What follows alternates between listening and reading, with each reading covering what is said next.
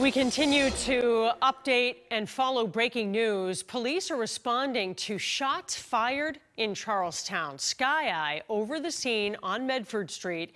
This is near the Charlestown High School, and the school website confirms there were graduation ceremonies today, starting at 3 o'clock. Boston police tell WBZ that they received a call just before 4 o'clock, confirmed that shots were fired. Ballistic damage was found at Polk Street and Walford Street in Charlestown. There are no reports of any injuries right now. No arrests have been made. Police also tell us this is not connected to the Charlestown High School graduation, although it happened nearby. So stay with CBS News Boston as we continue to follow this incident.